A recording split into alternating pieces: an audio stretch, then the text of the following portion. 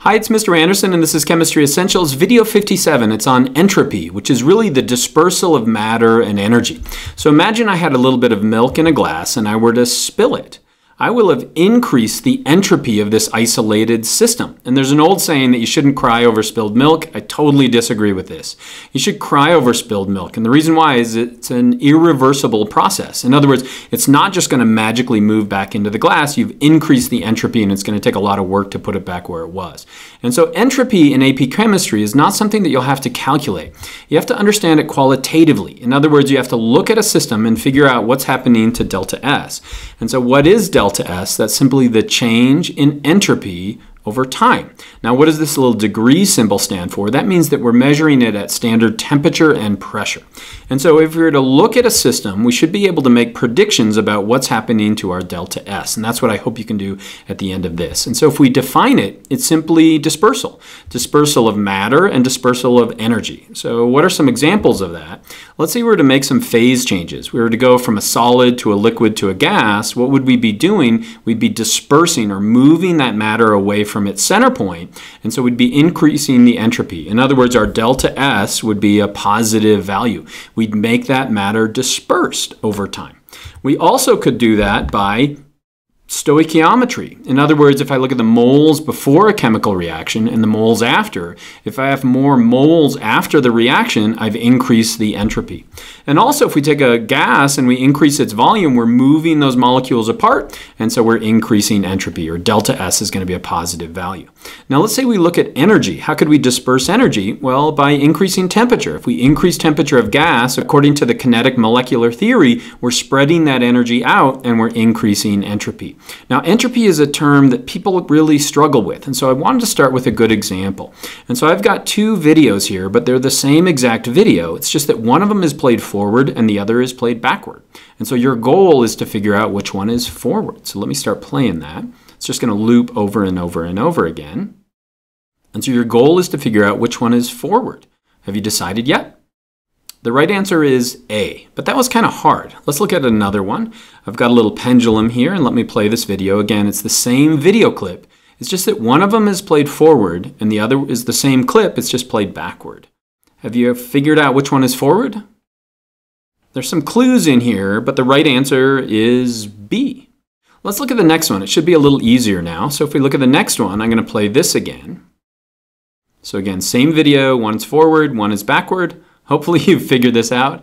The right answer is B is being played forward, and A seems somewhat magical. It's being played in reverse. Let's look at the milk. So if we look at the milk right here, which one is being played forward? Hopefully you've figured this out. A is being played forward. Okay, and so why did I do that? Well, what we're looking at here are irreversible processes. In other words, if we play it in this direction, it's irreversible. In other words, it's impossible for it to occur in the reverse. Now, it's not totally impossible. That could occur, but it's statistically improbable that it's going to move in the other direction. And so that direction is really important when we start to talk about entropy. Because what happens during an irreversible process is that we're increasing the entropy or the dispersal of that system. And it just doesn't move back, and that'll become really important as we talk about the next few videos. And so the second law of thermodynamics says that in an isolated system, or a closed system isolated from the universe, entropy never decreases. In other words, our delta S is always going to be positive.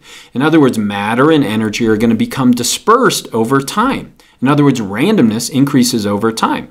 Now, you might think to yourself, I know that's not true because I see stuff out there that's not random. In other words, I see trees and cars and DNA, and I know these things have a high amount of order.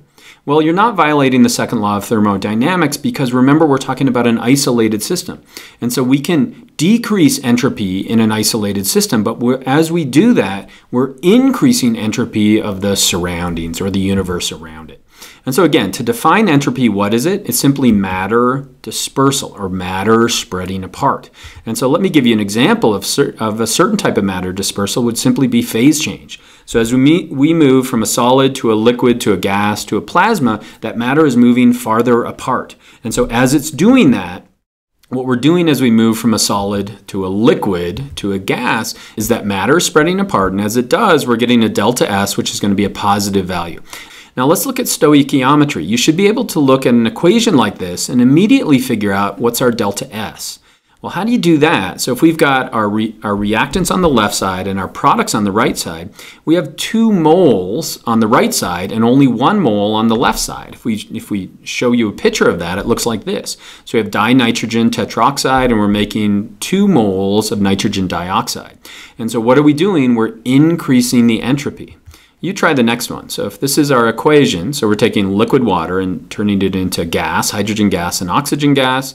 What's happened to the number of moles? Well, we've increased that, so our delta S is going to be a positive value. We're spreading that matter apart. Now, there's another clue here as well. We're going from a liquid to gases, and so we really are increasing the entropy of this system. Now let's look at gas volume. As we increase the volume of a gas, so if we have a known quantity of that gas, as the volume gets larger and larger and larger, the matter is spreading apart, and so we're going to have a delta S that's going to be a positive value.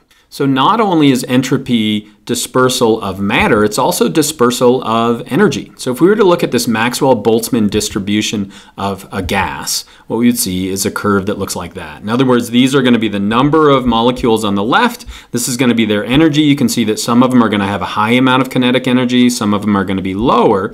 But if we increase the temperature, what does that curve look like? It's shifting everything over to the right side. So we're going to have more molecules that have a higher amount of energy. And so what's that doing to our entropy? It's increasing the entropy because we are increasing the dispersal of that energy. And so did you learn to predict the sign and relative magnitude of entropy changes associated with chemical and physical processes? Could you remember this one right here? I hope so, and I hope that was helpful.